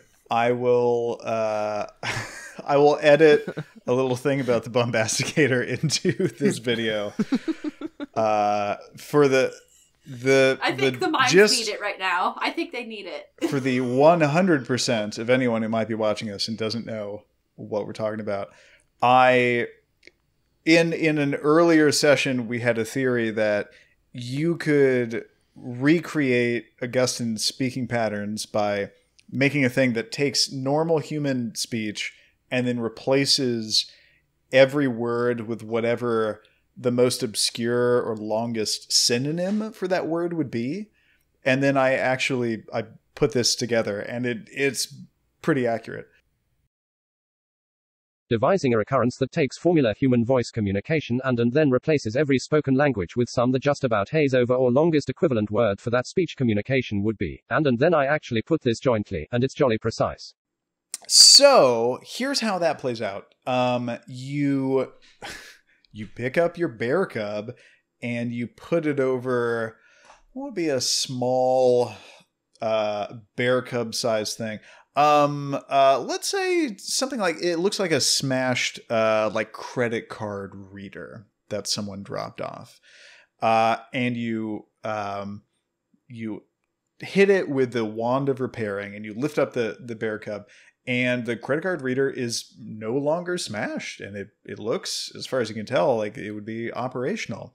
At the same time you tap it, you hear like a weird cracking, shattering sound from maybe like 20 feet away in a pile of other electronics. Like something else broke. But nothing immediately critical to what the mimes are doing. I rolled for that. You got a 10. So far away. He's gonna do it once and like his ankle's gonna break. So you get like the body language vibe that the mimes were about to, like, they're kind of like, hey, cool, yeah, we're doing our thing. Thanks, here's our card. But when you fixed with a magic wand and a Baraka for some reason, a random thing, that makes them stop and start paying attention to you. So one of them, the woman walks up and she points to the wand that you're holding curiously and kind of cocks her head to the side like, what?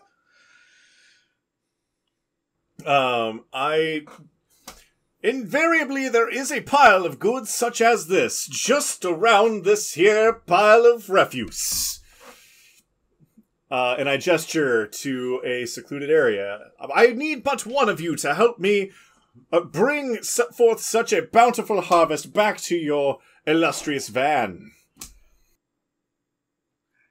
And they just look at each other, and they wordlessly communicate to you. What? Just one. I need but one assistant for this next magical trick.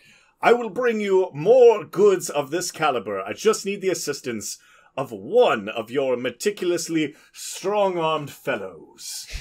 I don't get what the joke is with Darby's background.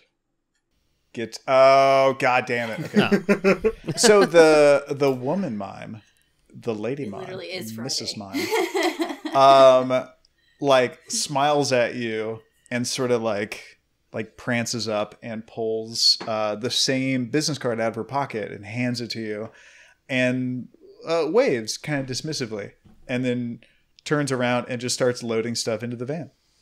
They seem to either not understand or not care about you trying to lure one of them away. I return to the sidebar with Excavo. My initial plan is something of a disappointing, mediocre dud. I'm open to other ideas. Wait, Graham, can I ask a table talk question? Can vampires feed on other vampires? Yeah, totally. It eventually results in a blood bond. If you do that 3 times over the course of 3 different nights, you become fully bloodbound to that vampire, and you like really dig them, and it's hard to do anything against them. But mechanically, you can get blood from other vampires. Like this whole time, we could have just. We don't need to find anybody. We could just do it to each other to test it. I mean, is it as good as like finding a just human? occurred to me. It's better. Dang. Oh no. Supernatural blood is way better than mortal blood. But this is the test if we could feed out here. Yeah. Which that would test. Yeah. That would have been a lot easier. Dang. That would test. But we now have a business card for these ghouls who can get us things, albeit maybe not fixed, but if they're just taking electronics, I can fix them. Was this based on the guy who would just bring you stuff? That's what inspired this for New Cammack. There was a dude in Muncie who put his business cards in a bunch of different businesses, and his whole thing was that he would bring you stuff.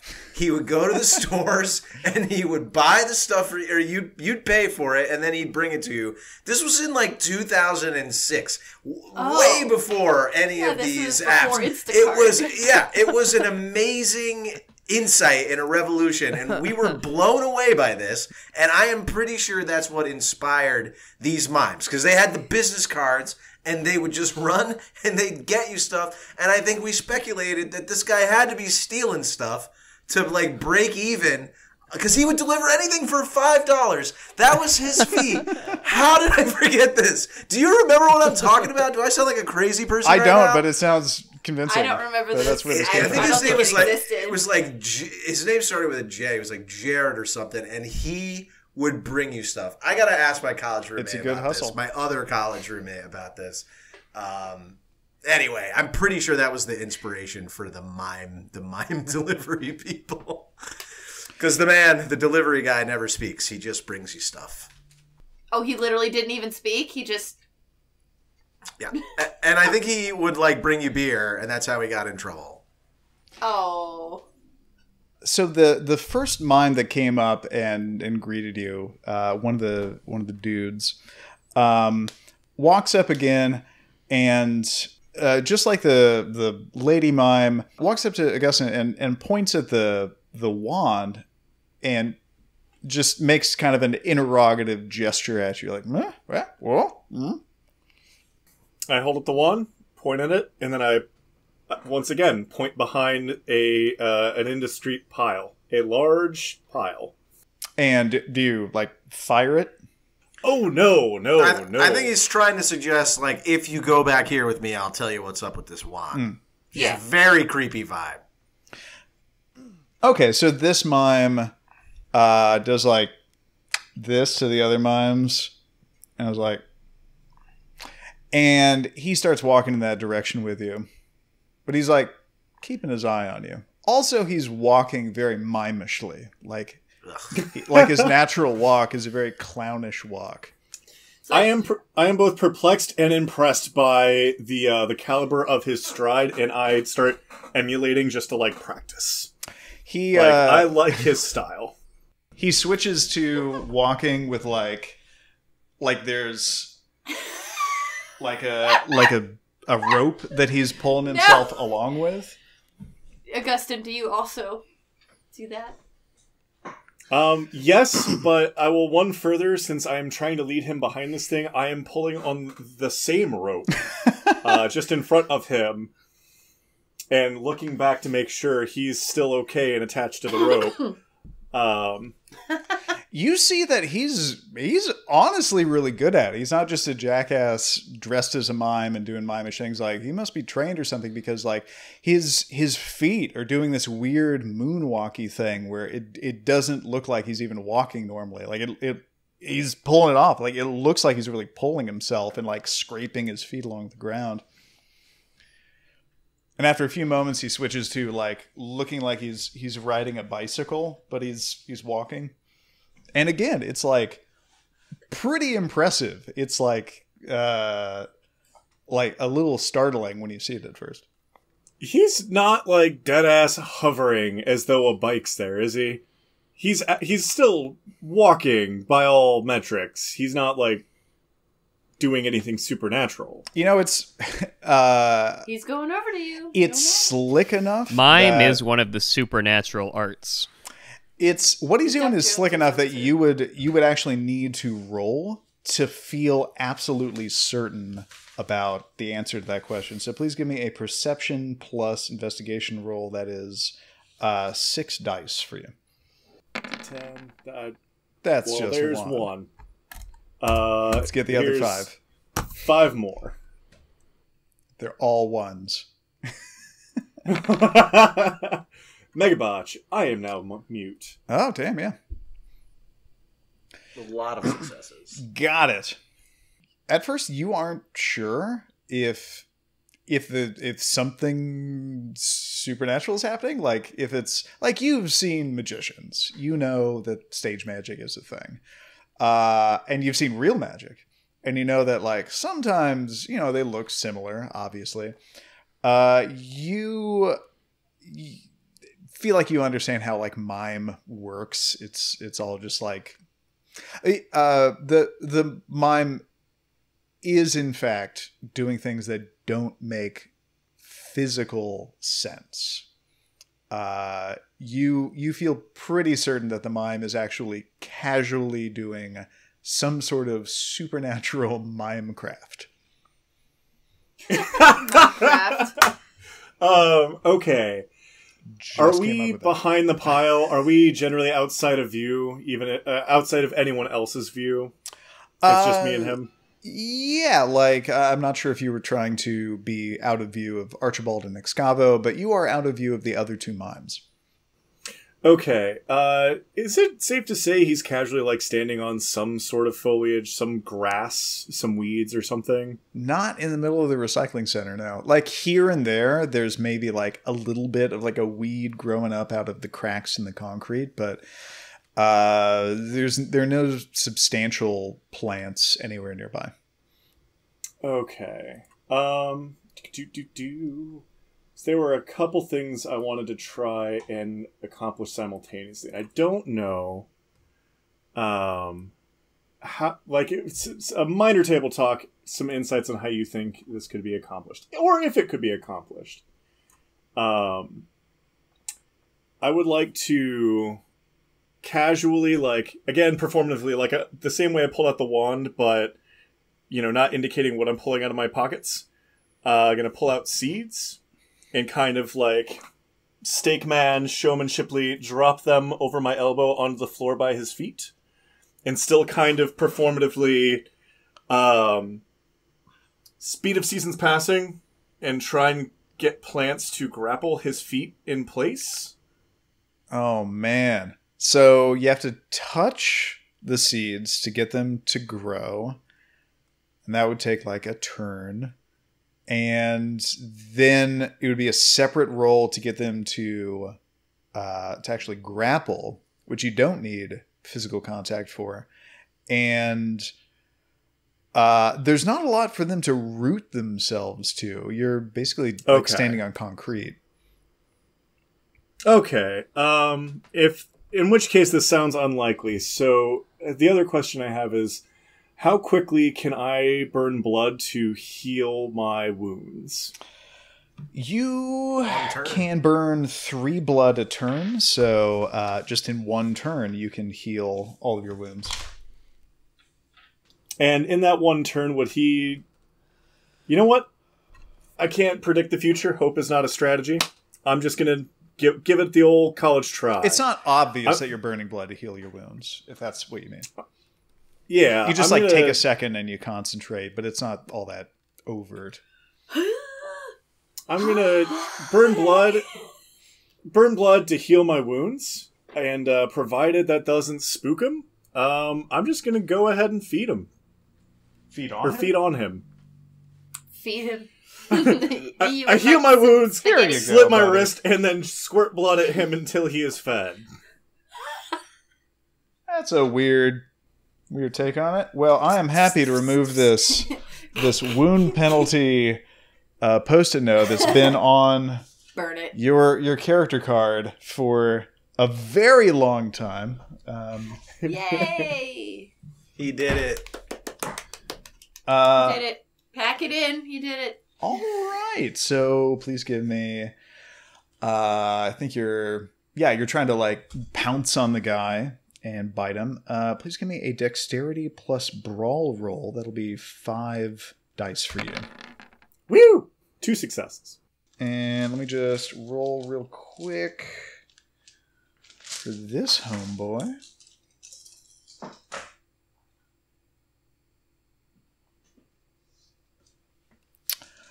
I love that face you just made. So you run up and you lunge at the guy, and a very strange thing happens. You see his big juicy neck full of mortal blood, ready to extract forcefully, and I phrase that weird. You feel your face bonk against a surface, like there were a pane of glass between the two of you, and you see the mime dude with his hands up like this, and you've just bonked off of the wall that he is miming exists between the two of you. And he does this. He's like, whoa, and then turns around and starts kind of jogging back to his mime buddies. Comrades! I definitely call over to my teammates, purportedly, and gesture at the now jogging man while pressing my hands against what either is or used to be the mime wall to indicate, that I can't get him. Well, I'm also saying, I am unable to... Oh no, you're free to move around. You just were deflected. Yeah, we don't know what this means. So as you do that, as you start running back to and getting the attention of your allies, another very strange thing happens. 2 helicopters very quickly swoop in from overhead. No. The pilot of one of them sees what appears to be a van of ne'er-do-wells stealing stuff that should rightfully be recycled. And I suggest that might be because we're just about, we're a little over the 2-hour mark. That could be where we leave this. That is a brilliant. That is beautiful. Cliffhanger. Yeah. I believe it was Steven Stallone who starred in the movie Cliffhanger in 1994.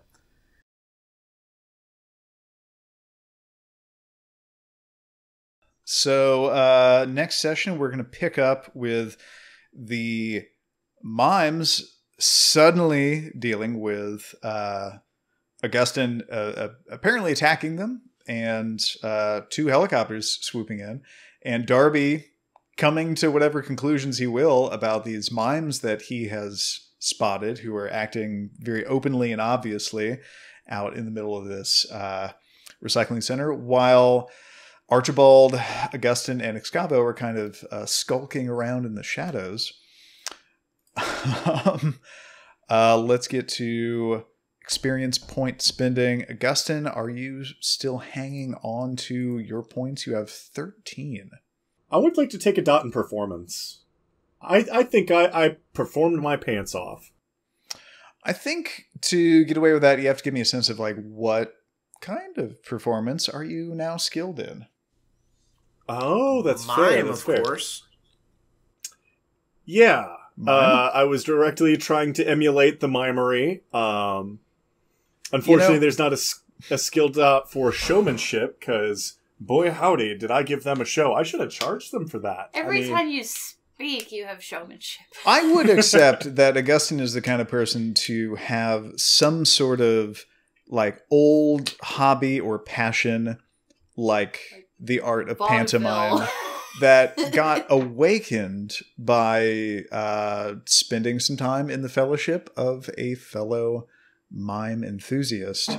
So if you There's want... also expression mime, which I feel like you could go either way. I feel like expression is like spoken, verbal, written, that kind of thing. I mean, what do you think mime is other than physical communication? Well, I think that's the difference between expression and performance. Isn't it like the intention? Like performance is a... Mime, however, would be performance, I think. We can go to the book and see what it says the difference is. Because it's I'm unwilling to litigate that. The prosecution rests. I'll take performance. The book describes expression as the ability to get your point across clearly, which could be with mime, through conversation, poetry, or even in written form. So I think you would use expression to communicate, and I guess there is an argument that like wordlessly expressing yourself, if that's what you want to be good at, you could have a dot in like tacit expression. But I think performance is like to impress or distract or confuse, or like art. Like it's performance if what you're doing is artistic. It's expression if what you're doing is communication. So I think I'd let you do either of those. I think performance makes more sense just because that's how I was trying to use it. To bamboozle, to confuse, to distract. The non-threatening nature of performance was used to try and captivate them. So I think performance. I think to be a truly great mime, you'd need both. This is true, and I am not yet a great mime. Great mimes think alike. My own personal arc. By the end of this campaign, I will be an incredible mime. Started verbal, ends entirely non-verbal. A beautiful mime. Cool. Darby, you have 16 points. You've said before that you want to save up 20 for a 6th dot of strength. Is that still the case? Still on that plan. 2 more sessions, baby. Almost there. And Excavo has 7 points that she could spend. I think I've earned my first point in drive. I hotwired a car. I'll be goddamn. It's true. That's 3 points. Is that 3? Yeah. Yep. Okay. Drive does not help with helicopters, in case you were wondering. I don't have any plans to fly a helicopter, but I will keep that in mind. Yeah. Perhaps. Yeah, a little bit of drive in me. You might. All right, so you're hanging on to 4 experience points. And any feedback about this session or about the plans for the upcoming session?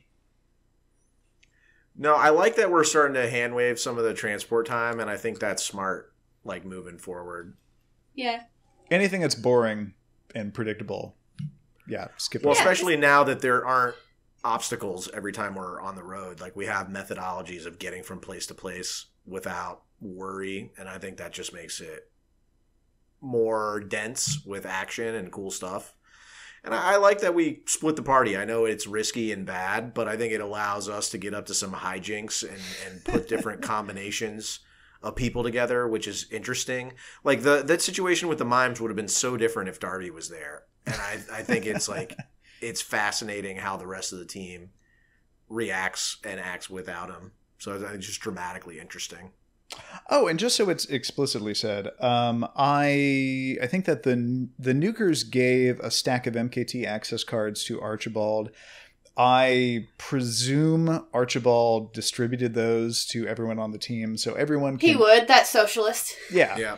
So Everybody everyone gets can one. independently use the MKT at will instead of just... like, Assuming one they person. have car keys. Or Or the will to hotwire our own car. actually, a vehicle isn't I did it. necessary. You could just be a pedestrian and Oh, interesting. walk into it. Not what it was designed for, but still. Cool. Well, good session. Lots of fun. Looking forward to the next one. Likewise. See you soon. Love you guys. Have a good night. Peace.